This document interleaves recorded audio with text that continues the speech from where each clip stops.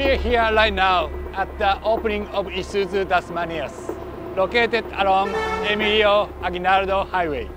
This new dealership supports the new Isuzu outlet standard design with spacious showroom that can display up to 3 vehicles and 7 service bays that can accommodate our light commercial vehicle up to our heavy-duty trucks. With its booming economy, Dasmariñas City is an ideal location for our dealership, with majority of our target market family and business located within this city.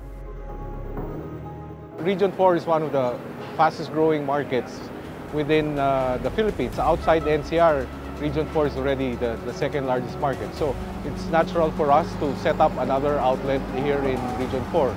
Now, why Dasmariñas? Metro Dasmariñas is a fast-growing city, and it has been identified as one of the cities that we should be investing in, considering its potential growth rate. This specific location was identified because of its strategic location between exits of the new Calax Highway. This is a fitting outlet for Isuzu. This is our second outlet in Cavite. The other one is in Bacoor, and now we have Dasmariñas, which is a transfer from our former outlet in Imus. Isuzu now has 49, and under Ayala, this is the 12th outlet we have.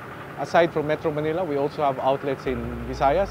We have, of course, outlets in Cebu. We have 3 outlets in Cebu and in other cities of the Visayas.